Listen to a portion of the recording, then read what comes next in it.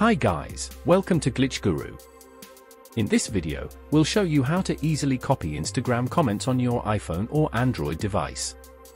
Before we get started, make sure you subscribe to the channel to show your support.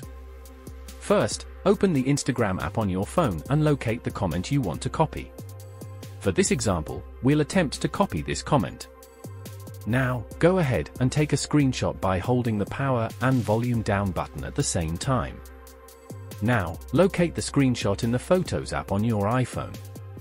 Then, long press on the comment you want to copy. It will automatically detect the text inside the screenshot.